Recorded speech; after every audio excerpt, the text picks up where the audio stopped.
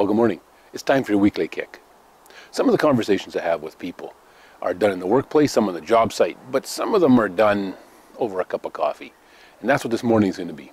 Just a simple talk over a cup of coffee. And we're sitting in my backyard. But I want to talk about something that I was reminded of in the last couple weeks as a leader.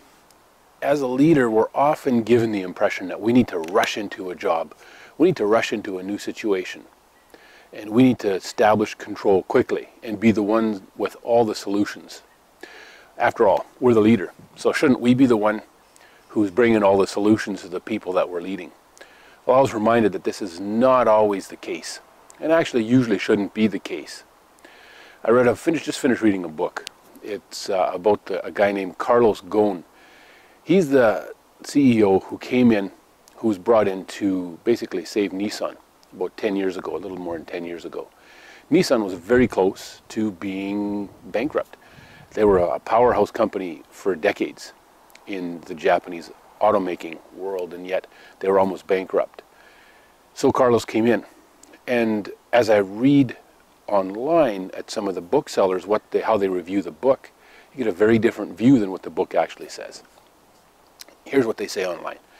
Carlos came in and he was aggressive and he laid people off and he changed here and he changed this and he got rid of this system here and he made these changes. And it gives the impression that he was really basically a bulldozer. He came in, he had the solutions, he was the boss, he was the leader.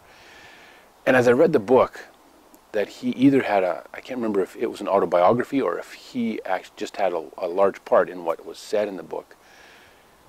But the most important impression and thing that I learned from the book is he came in, he knew there were significant problems.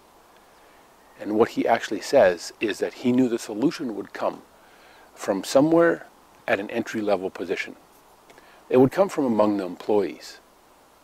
And so what he did is he spent initially weeks talking with employees, all the way from entry level, all the way up to top management, to find out what the real issues were, to see what was going on, what had been happening, and to get a bit of a grasp of how to approach the problem. And then what he did is he put teams together, around 8 to 10 teams of 8 to 10 people on each team, and each team was charged with finding a solution to a specific problem and challenge in a specific area that the company was facing. And he gave them a deadline, 3 months, and then he was on them. He held them accountable. He pushed them when they needed to be pushed, but they came up with the solutions. And then he implemented them.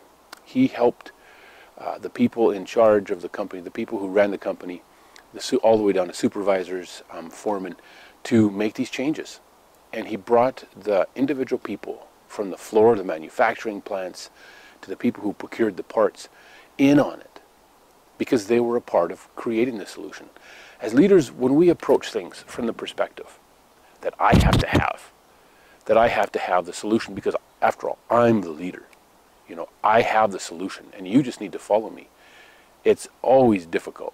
It is never as effective as when we bring people with us from the very beginning. Say, what do you think?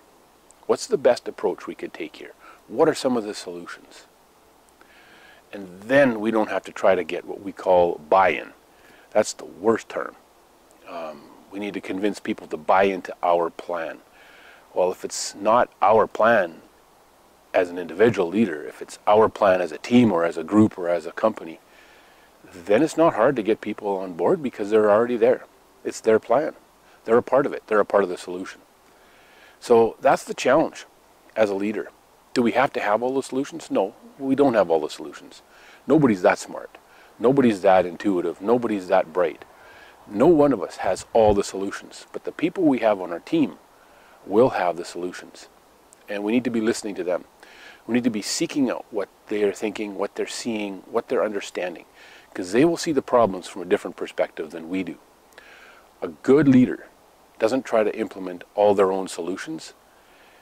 They bring in their team to find the solutions, because then you've already got a team around you who are going to be implementing the solutions.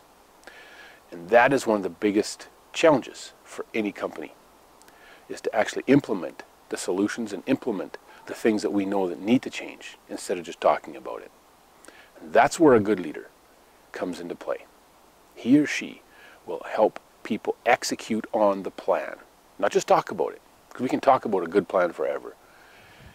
But a good leader, a strong leader, will help execute and help make sure that everybody's executing on the plan. So, that was your weekly kick. Hope you have a good week. We'll talk to you next Tuesday morning.